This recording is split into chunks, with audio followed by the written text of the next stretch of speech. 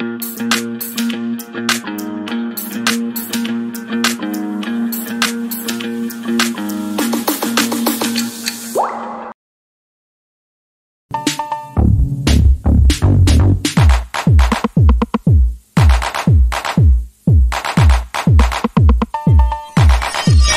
are now using the guns that they were bought for you using our taxpayers' money, and the soldiers who are paid using our taxpayers' money to commit atrocities, to terrorize the citizens of Uganda. That is where we've reached. And you think we should keep quiet, we should not talk about this. And when we talk about this, you begin telling us shit, nonsense. Olunaku no mutu jaku samba bibina yaba. Musobola kutubulira byekisiri ebyo that madness. You cannot. Where do you get this audacity? How can you be doing this in our... You know what annoys me most? This thing has taken now 3 days. Today is the 3rd day. And as I speak, Ngandiku Yogara Musazi, Abasirika, Baliku Temura, Ebite, Busy and Boozy, Baliku Temura, Baliku Yok, Baliku Yika, Nyumba Yabantu, Ne Muliro, Baliku Kubi, Vina Bantu, Baliku Samba Bantu, Baliku Niga, Baliku Wata, Baliku Tisa Bantu, Muchare, no? Baliku Musazi no Ganyoga Baliku. I think this is the 3rd day.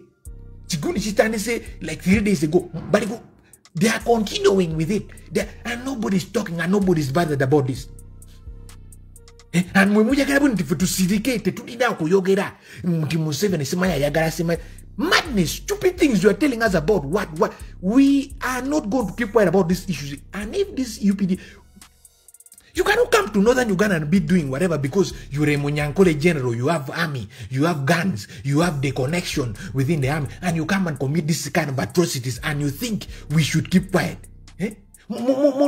Abasirikale is now 3 days. Abasirikale bajem from Guru, abasirikale abalala UPDF gaba baliku keepinga farm ya retired general, late general Paul Okech, abalala simanya by Blue Fox, abasirikale bano, general bano babiri bali babera Mumbara basimanya umulala bamuyita simanya General Sam Kansime, oli ochilala bamuyita gundi General David Mugabe. Inti abasajja bano bagamba buniti entaka erimu Northern Uganda mwachuli almost hundreds of acres idilibyabwe eribyabwe batwada abasirikale wala abasirikale bali kukuba abantu bali kutemula ebinte ebimbize mbimbuzi bali kutemula nebijambia bali kukuba abantu bali kuyoka yika nyumba y'abantu n'omuliro bali kukuba abantu bali kutisa ebyekyalo ate abasirikale bano aba DPC owa Noya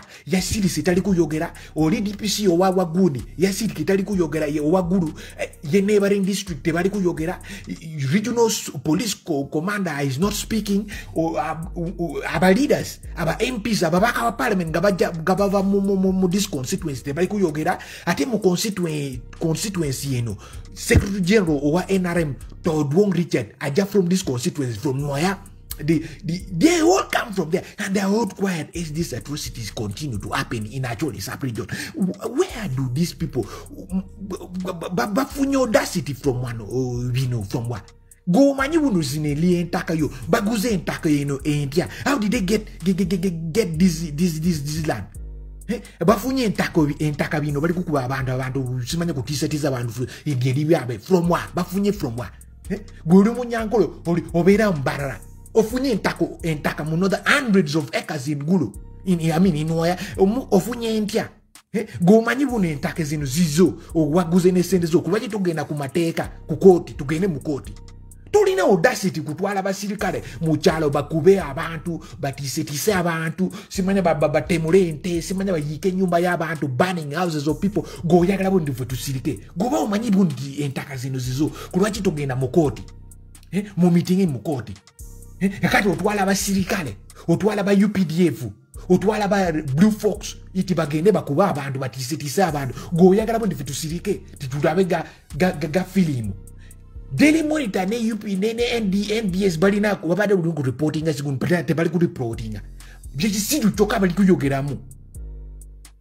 Olunaku lumufe tujja kubula obusungu tujja kuzima matama y'abantu n'emikono tujja kusamba ebibina tomusobola we are not animals. You cannot be treating us like animals in our own land. You cannot be treating us like animals in our own land. This madness here must stop. And let me tell you one thing. If just on a mere ngomuli omuntu bali ku kidnapping abantu bali ku kwata abantu bali ku barimaninga mu prison inti oli ya simanya Bobby oli yakoze video ku TikTok ayogera ku simanya tumwine simanya oli what I don't know stuff. They are kidnapping people. Now these ones, they are now coming. They have even gotten the audacity to come now to the ground, to the villages, to begin burning houses, cutting livestock with bijambias. The same thing that they purport the LRA did in the early 2000s, in the 20 years that we were in displacement camps. The same thing that they purport that the LRA bajikoze in the konyi yakoze akati UPDF ilikukola. Bade bagama bundi konyi yakoze chigundi chino. Oh konyi yakoze akati konyi tali iwo UPDF ilikukola. Ilikukola bade bagamba ndi konyi yakoze mu Northern Uganda. Oshegera musazi no konyi tali iwo. Ate bulijo UPDF byagabuli konyi batemude bayike nyuma y'abantu simanya bakoye bichi batemye good nebijambia simanya ente y'abantu simanya livestock simanya chi akati konyi yagenze UPDF yatandise kukola echebagambe bundi konyi bade akola musazi bali kuyika nyuma y'abantu ne omuliro bali kukwata bali kutisa ebyekyalo bali kutemula ebinte ebimbuzi ebimbizi mu kyalo tebayagala buniti abantu bayogere ku nsonga eno ate ekigundi kino kiri mu gunde mu Northern Uganda in a village called mu kyalo zino bagita gundi bagita Lungulu sub county Nyamungeno village parish. Then this place here called Gorokwara village. Gorokwara village. Chikuni gundi wale. Nyamo Gwara gundi. Urila. This thing is happening in Longolo sub county. Longolo sub county. Nyamongeno parish. Gorokwara village in Waya district. And this is now on its third day. Kusato chitanikide sato days ago chiriku continuinga paka sawe ino chiriku continuinga musazi no ganyogera abasirikale bali on ground bali kukuba abantu bali kuyika nyumba bali kukuba abantu bali kutemula ente bimbuzi bije nebintu bingi nyo bali kukola mu kyalo ate tibakola bwetu tibamanyi tewali camera tewali video kubakwata Blue Fox UPDF. They got some UPDF from the farm of the late General Paul Lokech. They went and got some UPDF. I don't know where they came from. Is it from Gulu or wherever? They are now beating people and burning houses seriously in Northern Uganda. And these people here want us to keep quiet on these issues here.